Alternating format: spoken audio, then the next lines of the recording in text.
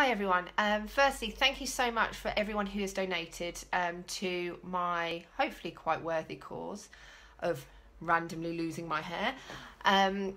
I started off with a target of £100, thinking it would be lovely if we got that, and we're now over £1,000, and that's just amazing. And the support has been incredible. So thank you everybody who has put their hand in their pockets and donated to two brilliant charities.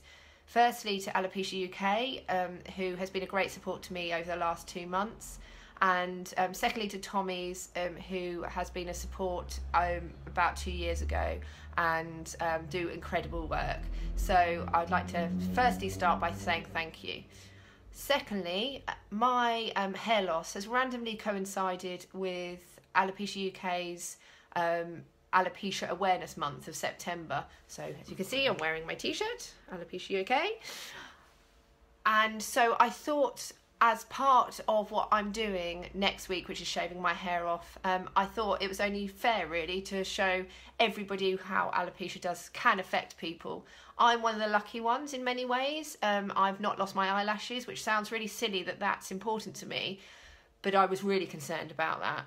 I have lost one of my eyebrows, which you can see. This one has gone. This one is very light, but it is there still. But this one is completely bald.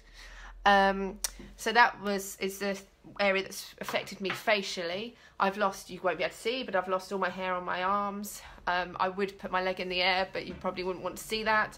And also a significant part of my hair on my head, which I'll show you in a second. Some people lose everything, from head to toe. They lose all of their hair. I've not been one of those people. And of course, some people lose their hair for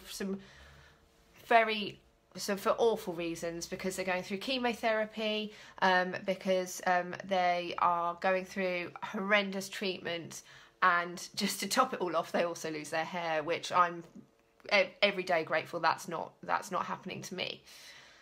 That being said, it's not an easy journey. I've gone through the worst of it, I hope, and coming out the other end of choosing my wig and learning how to actually put a headscarf on without it falling off in the rain in the middle of Woodbridge.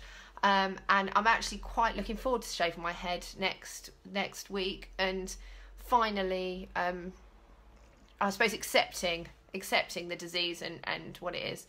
I might have my hair back in a year. I might never have it back. We just don't know.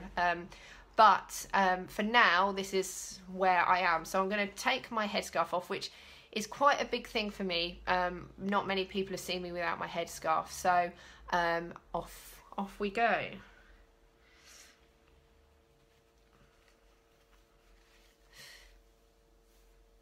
So this is my current style, which is very in fashion for anybody who wants it. It's the slightly mad scientist look. I'm going over with the classic comb over. So go to your hairdressers and ask for that.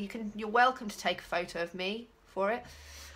So as you can see, I have a little bit on the top, and I have a lovely area around the side, which is all going next week. This part, I have some little tufts of where it's growing back, so this is a nice little tuft. But this part, for example, is completely bald. It feels quite nice actually, but completely bald. So yes, it has affected quite a lot of my hair really, and you probably understand why I don't go out looking like this. But I just, as I say, wanted to show you what alopecia does do, how it affects people. If you haven't already donated and you feel that you would like to, please do. I've put the link in my comments. If you don't, I completely understand. It's just amazing how far we've got already. If you see me in the street, if you want to ask me any questions, please ask away. I want to try and raise awareness, not only for me, but for anybody else who is suffering. And I would really love at some point that when I walk down the street with my lovely bald head, that people don't look at me strangely. But that, I think, is a long way off for a lot of us. But thank you again for all your support. Have a lovely weekend, and thanks again.